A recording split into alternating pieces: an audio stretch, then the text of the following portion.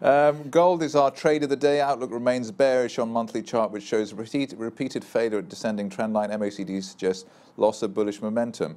Well, it is crunch time, I suppose. You could almost say that above $1,300 we would expect Trump to win, and below it we would expect Trump to lose. I'm probably most keen on the short in the equities and looking to fade a rally in the DAX today, either to and we've got a couple of levels there in the DAX, so I'd be looking to sell a rally in the DAX to 10,500 and run a I don't know, with a 75 to 100 tick stop, and look for us to go back down to those lows from the end of September.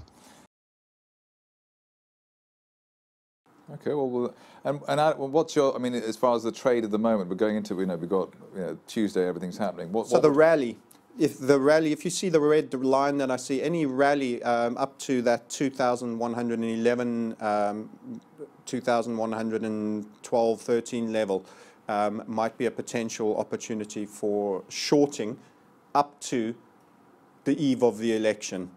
Thereafter, you might get overperformance, or you might just get the post-outcome relief rally, which may come down to whoever wins, or it may just be regardless, it rallies.